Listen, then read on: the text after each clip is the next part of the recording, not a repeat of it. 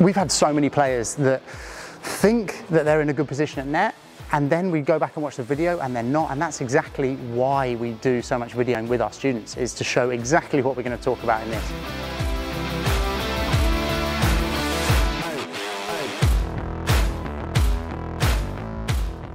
Hi guys, Sandy from the Paddle School here. In this video today, we're going to talk about probably the biggest reason at net that players are taking the ball late and missing their volleys. It's something that is quite an easy fix, so we're going to discuss this today, how they can improve it and how they can play their best net game. So before we go into the video, let us know down in the comments what you struggle with at the net. And also, we've produced so many videos on this channel. Let us know what subjects you haven't seen or the videos that you would like to see in the future, and we can definitely get on those. So just put those down in the comments down below. So one of the most common problems for players at net is taking the ball late. And this is something that the players can often have quite good technique, be in a relatively good position, and they end up taking the ball late, so they're contacting behind them.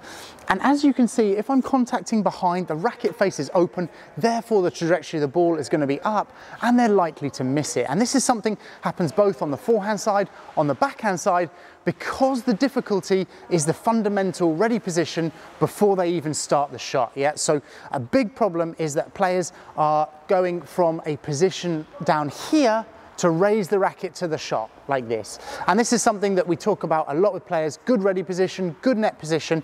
And if they are in both of those, then obviously it's much easier to hit a good shot. So quite often players know that they're doing this wrong, and it's something that I've done with all of our students, that we talk about, you know, having the racket up at net and being in a good position. And what always happens is the player, their partner serves, they're in a really good position like this, they're thinking, yeah, we're doing well for this point. Then they play the point and the ball goes to their partner, and suddenly their racket drops. And then their racket drops and they're watching their partner, the racket goes down, and then they're caught by surprise. So often, if you are starting the point like this, that's fantastic, and you want to try and maintain this position when your partner is playing. That is the biggest time that players drop their racket, because they're watching their partner and then they end up being late for that next ball.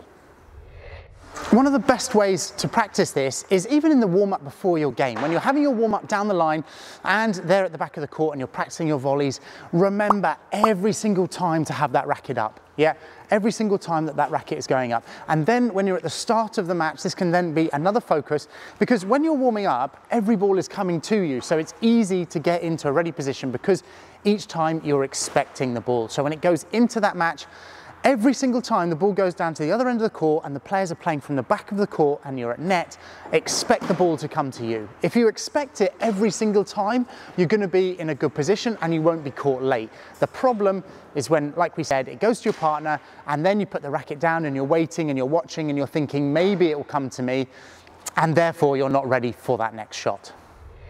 So if you know that preparation is an issue for you, really focus on that ready position when you're at net. And also on this side, I'm going to put another video about your shot preparation from the back of the court that will help you play faster paddle.